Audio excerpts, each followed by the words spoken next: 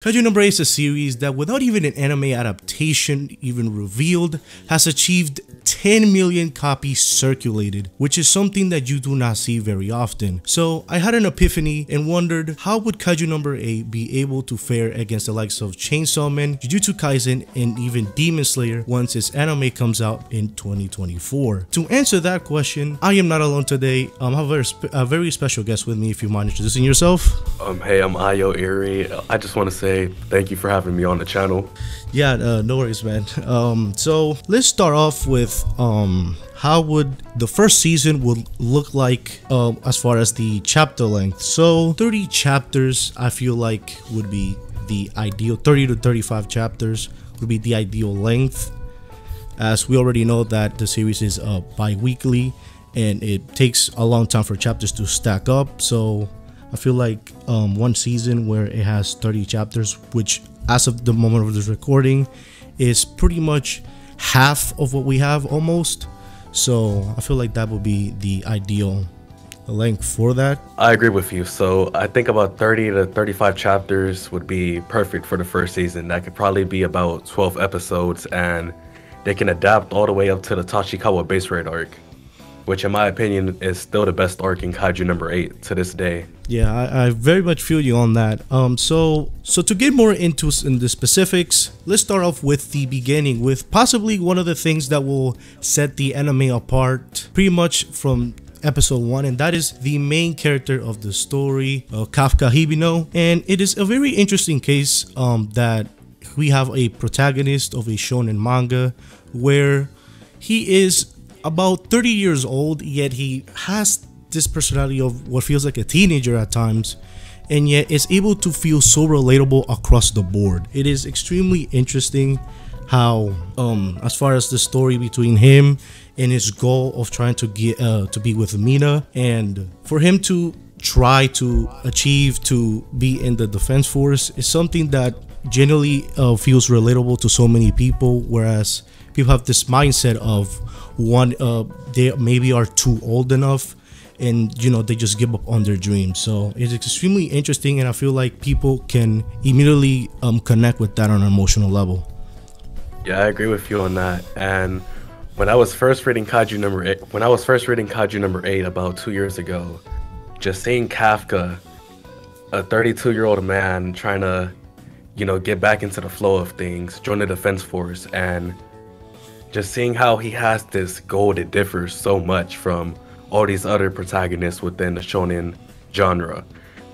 For example, somebody like, let's just say, Boruto, right? That's a teenager right there, and like, shonen's been centered around teenage boys. They've always, you know, focused on teenagers mainly with their protagonist, and just like that whole little age group. With Kafka, he's a breath of fresh air. Things are a bit more refreshing. Kafka is a lot more relatable to people from all ages, I feel like, because like you said, he has that teenage kind of personality. But then with him being a bit older, it allows for people a bit up there in age to really connect with them on a personal level. And his goals, they're far much different from what we normally see, right? It's not like I want to be the #1 Hokage, or like it's not like I want to be Hokage or I want to be the #1 hero. With Kafka, like you said, is simply being alongside Mina Ashiro that makes him stand out. We don't really see too many shonen protagonists with this kind of goal, like how Kafka has.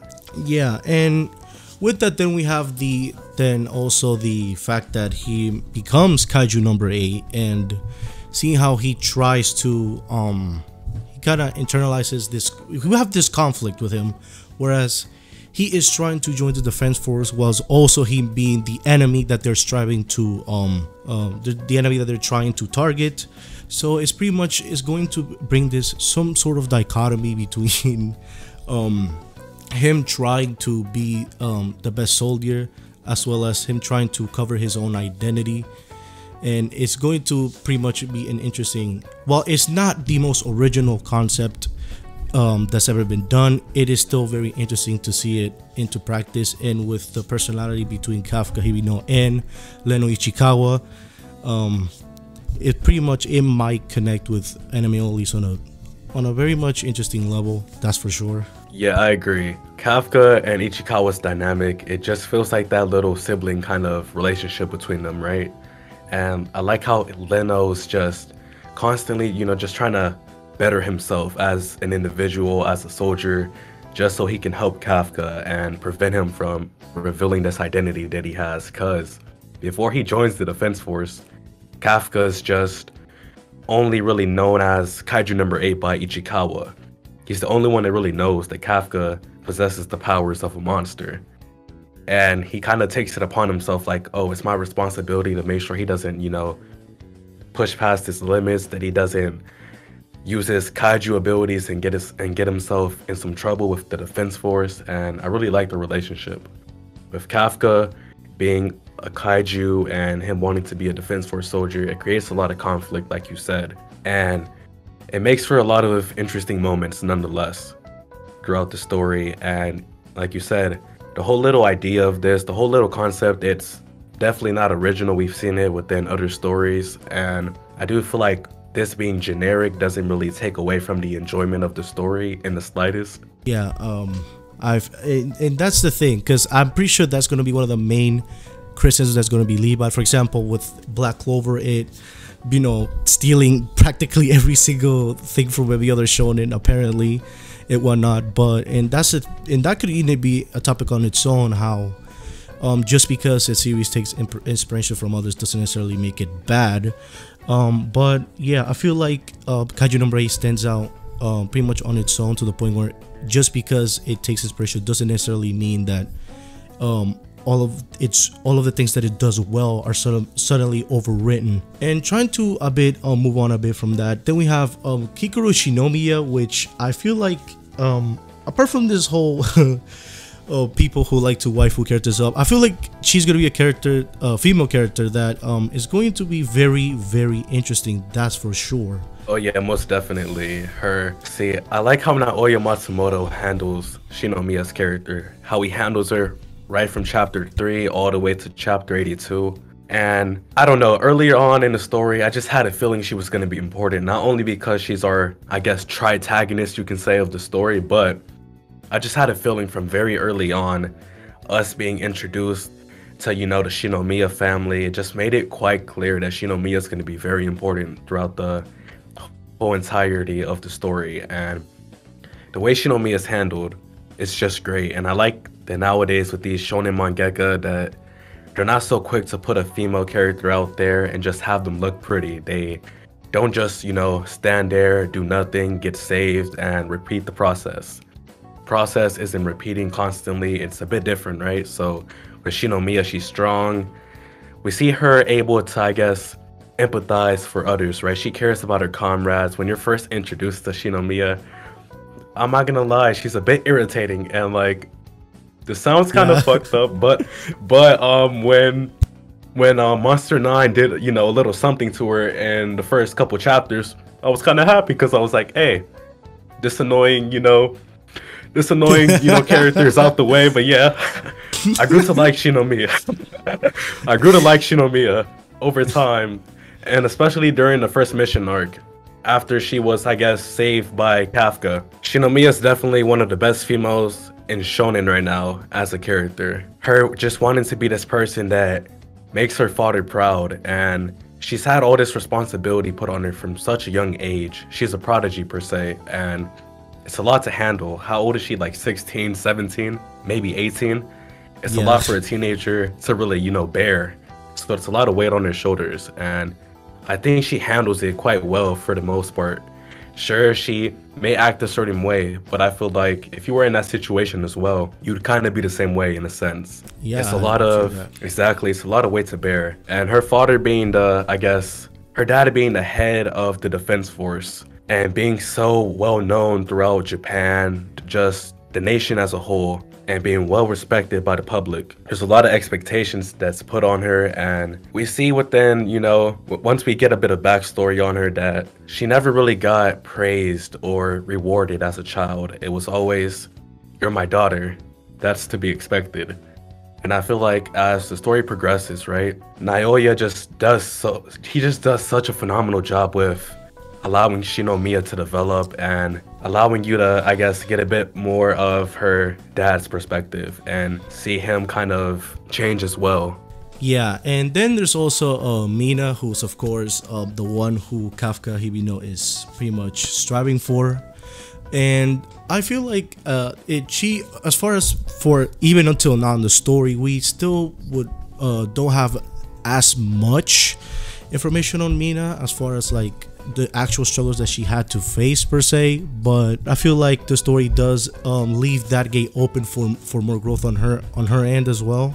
So that's something that anime onlys will 100% be looking for. Yeah, most definitely. Even to like chapter 82 right now, where we are right now in the manga, she still lacks a bit of depth. And I feel that I feel that Mina Ashiro, she's really just used to bring hype to the readers. Like every time she's on screen, you can't help but just get hyped. Rather she's, just simply on screen, just like doing anything. Or like she's taking down a massive kaiju. Just having Mina on screen kind of gives me like, I don't know. Because like when you're first introduced to her, right, you kind of see her as the strongest until, we get a bit deeper into the story. But since, let's just say, I think a good point for the anime is about 30-something chapters.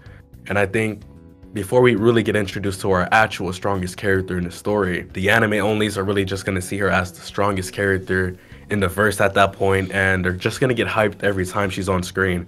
Not only is she Kafka's, I guess, person that he's working towards being with, I guess, but she also, I don't know, she has this like little thing about her that just makes her she has this like little charm about her that makes her just, so easy to like as a character. I guess you can say she's very charismatic as a character.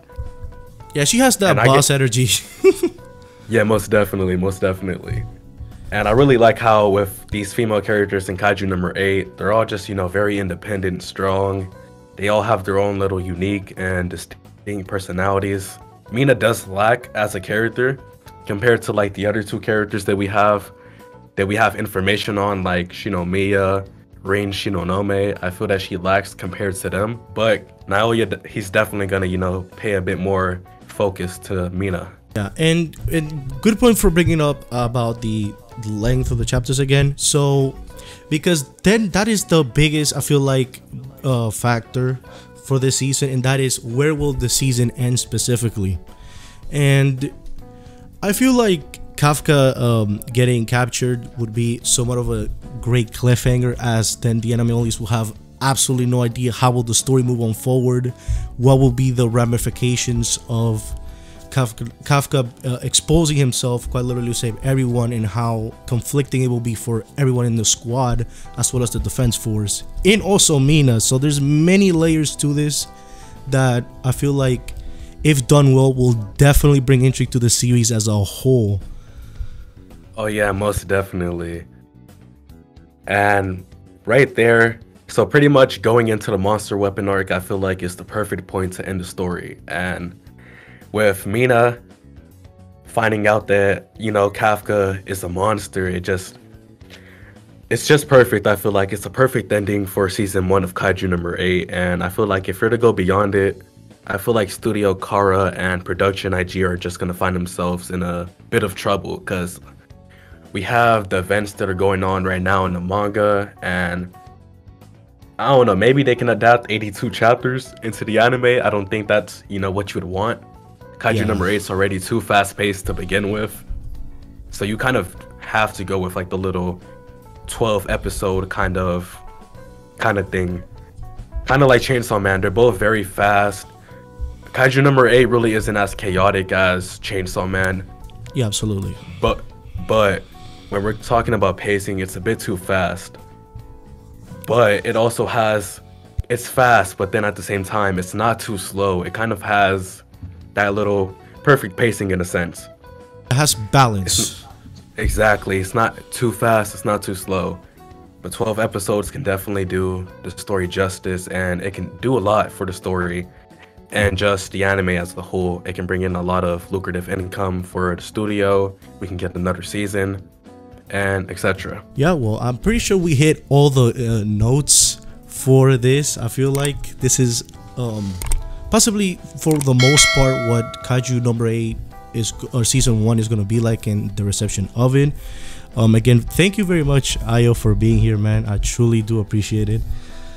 Yeah, no problem. So hope you guys enjoyed this video. Have a wonderful rest of the day wherever you are, and see you guys in the next one.